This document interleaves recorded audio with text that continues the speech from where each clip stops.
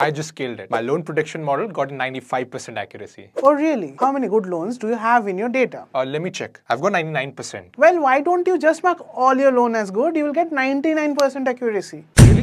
What did I miss? Well, classification problems like loan prediction have imbalanced data, and accuracy is not the best metric to evaluate them. Why is that? Accuracy basically is the number of correct predictions out of total predictions. However, for loan prediction, our focus is more on identifying bad loans. In that case, what is the right metric? Precision and recall are better metrics in this case, which could be defined for both classes. Precision tells you of all loans that we labeled as bad, how many were actually bad. And what does recall do? Recall will tell you of all the bad loans that truly exist, how many did you correctly label as bad. So which one should I choose?